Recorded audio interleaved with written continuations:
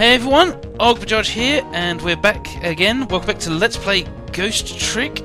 Last time we started the process of saving Lynne's life. We found out that while we're in this sort of 4 minutes in the past mode, we can pretty much move about somewhat freely with the telephone lines. We can move about as long as a phone call is actually being made. After a little mistake, we managed to get outside here to the junkyard and we managed to find Tengo ready to shoot Lynne. We managed to get him out of the way with one lot of light, but I doubt that'll work forever, so let's keep going and see what we can do. Actually, let's go up here. I doubt that pedaling the bicycle's going to do too much, but let's give it a go. Yeah, that did nothing. I guess we've got to close this door. Can't do anything with that bicycle. Oh, here comes a guard. Okay, so the thing about these guards is we can hop a ride on their nightsticks, which is useful once he actually moves. And oh, here's Tengo ready to take the shot. If I want that position, I have to be careful of even the least bit of light. Division head is my ambition for this year. Next year my motto will be, if I want to be director, I have to be careful of even the least bit of scandal. So it sounds like you won't show up in spots where a light is on. And next year I'm going to spread some nasty scandalous rumours about him. Now let's see if we can take this flashing light. I think what you're supposed to do is turn on this searchlight, but the flashing light is probably going to get someone's attention, so let's try that. That certainly got everyone's attention, but it didn't seem to do much. Hey, did you turn that flashing light on? It was me, it went off all words up, just get the heck out of me. Well, just make sure you lay off it. Don't want to waste any electricity. Have things gotten that tight? It's pretty sad. They're really putting the squeeze notes lately about using too much power at sites. They won't even let us use all of our searchlights at once. Oh boy, we've got to be free to do at least that much, especially on a dark night like tonight. So that's hinting to you that indeed you can't use all the searchlights at once. Let's hop a ride on this particular nightstick and see, going off to the left. Okay, so there's that searchlight. Is there much else over here that he's going to take us to? The answer is no. We can raise the crossing gate again. Let's see what happens if we do that. Oh! That, I think, is actually quite useful. We can lower this. I'm just playing around now. Okay, that doesn't seem to have done much, but it's brought up a thought bubble. Wow, such power and speed! I bet that would put a nice stop to my horrible hitman. If it just stopped him, that would be fine. But if it killed him, would I be able to get to save him? Anyway, let's just focus on the stopping part. Apparently, thinking about things too deeply isn't something you like to do. Just the right amount. That's the way detectives think about things. Now, come on, let's do this thing. Oh, I love stamping out evil. It makes me feel so alive. Except the fact you're dead. Okay, so it looks like we've got to get him here. The easiest way to get him here, I think, would be to have no light here, obviously. So, oh, come on, come on. Oh, no, we've missed our lift. Can we get a lift on the way back? No is the answer there. We're pretty screwed right now. Just out of curiosity, opening this umbrella, does it do anything? Aha, it does. It drops us way too far. That's okay, we can use the flag to get back up again, I guess. This is a pretty tight mission, I think, this one, trying to get Jigo here. Actually, I think hitting the umbrella, opening it up, was a very bad thing, because we can't get back up to that crate now, thinking about it. The umbrella was our bridge. So, actually, I'm going to go back to the fate change. And I'm going to cut back to on top of that crate and see what we can do from there. So I'll see you in a bit. Okay, we're back on top of this crate. I'm not going to lower it again for you, but you know what that does now. So the idea is to get Tengo down into the area below that crate, and to do that we're going to have to turn that light off. Now, luckily, even though it makes him jump, the guard isn't too suspicious of strangely moving crossing gates. So let's can't quite reach. There we go. Let's turn this one off. That surprised him. Oh, there's Tengo actually right now. I hope we're not too late, because we've got to get over there, and the only way to get over there is if this guy eventually, there we go, makes his way. So let's turn this light on to stop him. And the idea is, basically, because we already turned one off, this one doesn't come off. Normally what would happen is if we turn this one on, the one off to the right, hold on. If you turn that one off, then this one would, if you turned that one on, then this one would come off. Because the one on the left is on. But because we turned the one on the left specifically off, that means that one stays off and the one on the right stays on. So quickly do that, just to get the guard's attention again. And hop over to there. Time is passing, yep. Oh, I said, hey, I told you to lay off that thing, and I told you it wasn't me. Oh, I think I know what's going on here. This is the work of you-know. What? Hey, shut up, you're creeping me out. But you know, as well as I do, the only explanation for missions like this is Inspector Campanella. So they tell tales about him as though he's a ghost, eh? But Inspector Campanella is really a very nice person. Anyway, the point is, now we're back over here, and oh, here's our assassin. No! Oh, you're joking! This is quite a distance from the target, but I can't work under a spotlight after all. Never mind, a shot like this is nothing for a man of my skill. Mr. Division Head seems to like dark, gloomy places. I'd be happy to throw him in a dark, gloomy cell. Come on, Cecil, get him! Hold up, when did I become her assistant? Okay, well this is a pain, because our guard happened to... Okay, come on. Will that do... Not quite. That'll do. Let's get up to the crate here and give him a good whack. Ouch. That's gotta hurt. Did you hear a scream just now? I'm telling you, it wasn't me. Nobody said it was. There. We found a nice dark spot for our gloom-loving hitman. I think yours has just been erased. Again. That confirms it. Why not, I wonder? Huh? Why don't I have powers like yours? If I could do things like you do, it could really help me pursue my case. Why only the special few, huh? It's not fair. That's the same thing the little doggy said too. Well, I'm jealous of you, actually. You are? Why? Because your life can be saved, even if you die again tonight. I can save you with my ghost tricks. Nobody can save my life, though. Oh. These powers are they just me? Will I find the answer to that question tonight? Cecil, I'm so sorry. Well, you're free to do as you please now. I guess this is goodbye, Detective. Will we ever see each other again? If you want to see me again, all you have to do is die. Okay, got it. I was kidding. Well, guess we better be getting back to the present. With a fully alive Lynne. That's what we like to see. Lynne has escaped death for a second time, but that doesn't mean she's out of the water yet. Better go see how she's doing. We don't... Now I think is when we do this umbrella, we don't have the guards to truck us around anymore. Don't ask me why, they're just not patrolling anymore.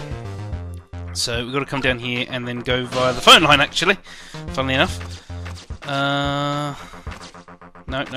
down here, down, across, here's the phone line. Well, it looks like congratulations are in order. You erased yet another death. But I haven't got any further in solving my own mystery, though. But that woman holds the key. Don't forget that. Lynne, huh? Now that she's alive again, she's probably still being detained in the super's office. She won't be able to pursue her case without the freedom to move around. I'd better go back to the super's office and see her. That sounds like a good idea. Guess what? I'm completely not going to do that. Let's go to the chicken kitchen. See if anything is happening there this chapter. As I said, these sorts of events tend to happen by chapter, so if anything is happening, it'll happen now, and then we'll get another one before next time. I don't see any customers hungering for chicken tonight. I hear singing coming from the kitchen. La la la, tonight I'm in love with you and only you. My darling Miss Chicken, let me shower you with gifts of salt and pepper, la la la. He's not a bad singer, but I guess I'd better be going. Oh, you can even hear him singing. I can hear him singing in my ear anyway. If you've got headphones on, stereo headphones, you might have heard him singing too. Anyway, let's go back to the super's office and see how Lynne's doing.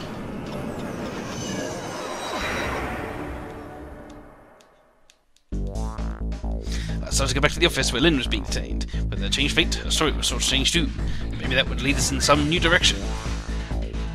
Now that Lynne is alive again, I wonder what she's doing. She said she was investigating an important case tonight. Could that case be connected to me in any way?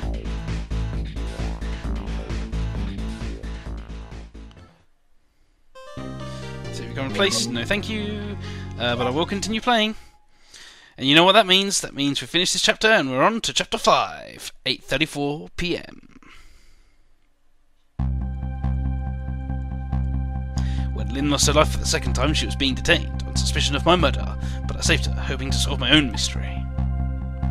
Living creatures can choose to live their lives in one of two ways. They can either submit to their fate, or they can try to change it. Lynne is definitely in the second camp. As soon as I got back to the junkyard superintendent's office, this fact was really brought home to me.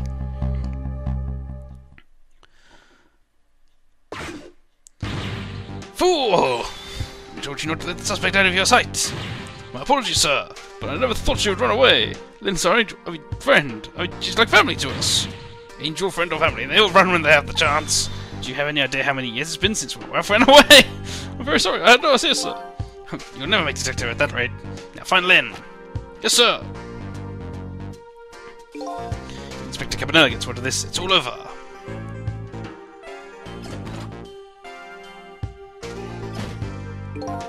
So a red-headed detective escaped, did she? But I just barely saved her a few minutes ago. Wow, she's fast. Well, I guess I'll look around for leads.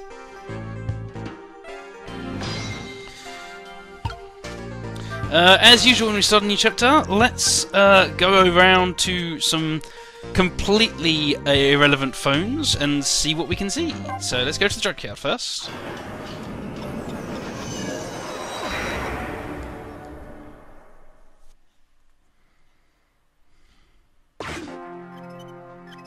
There's Ray, happily bobbing around.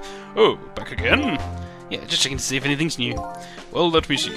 A moment ago, your corpse was taken away by the police. It was? Oh. I guess I'll never see my poor corpse again. Nothing is permanent. We lose everything in the end. But there are some things we can get back, right, Ray? I suppose you're right. Yep, that's it. Just a little conversation with Ray there. Luxurious parlour I'm assuming we can't get to right now. The sign doesn't seem to be working. Lynne's apartment we almost certainly can't get to because the phone's dead. Yep. Ladies' red apartment we can go to though. What's up there?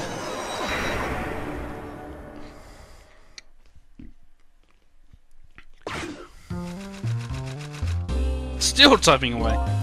It looks like the novelist is still taken up with her Prime Minister. The atmosphere is so thick in this room it's enough to make your eyes smart. I think I better leave before this air suffocates me. Oh, no amusing dialogue or excerpts from her book. The Troll Man's office, anything interesting there? By any chance?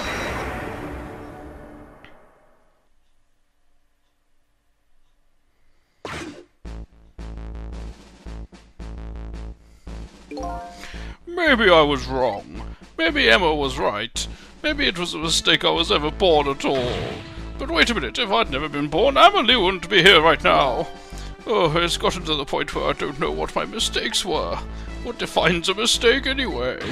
If something isn't right, doesn't that make it a mistake? I'm out of here.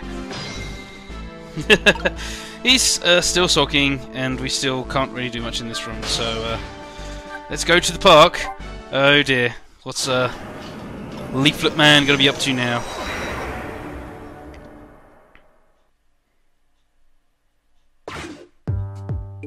The entrance to the deserted park. Oh, they're gone. Detective who was ordered by Cabanela to perform a stakeout is nowhere to be seen. Maybe he's in the restroom. I wonder if that strange young man followed him in there. I seriously hope not, but that's nothing much happening there, surprisingly. And finally, it's a new chapter, so even though we just visited the chicken kitchen, let's go visit again, shall we?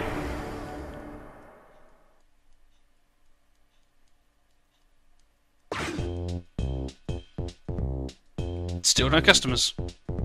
I don't see any customers that have a date with chicken tonight. I hear singing, more singing. La la la, I love you, I swear it's true. I truly love you, but by my goosebumps I swear, la la la. He's not a bad singer, but I guess I'd better be going. So, yeah, nothing much interesting on you there. Let's go back to the Super's office.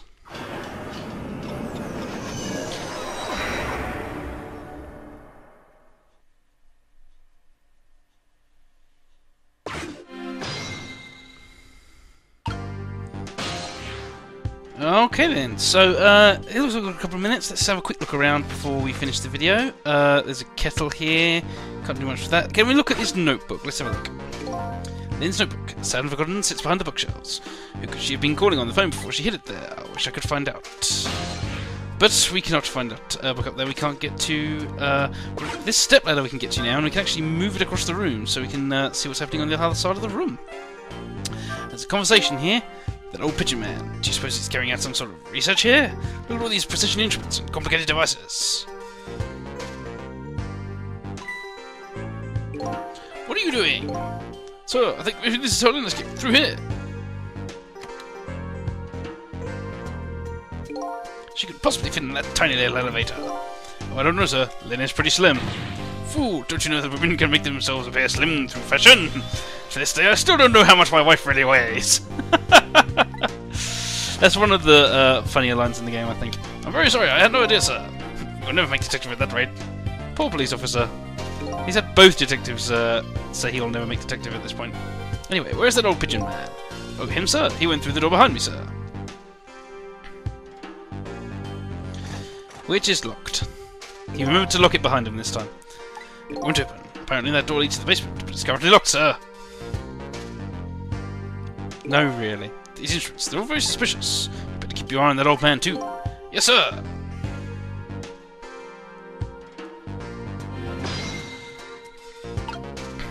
Okay, so I think that's about it for this time. Next time on Let's Play Ghost Trick, I guess we're going to try and find Lynne, or maybe see what the old man is up to. I guess having a little bit of explore around here, maybe go back down to that basement we went to before, who knows. But either way, we're going to be finding something out next time, I'm sure. So see you next time, everyone, and bye-bye.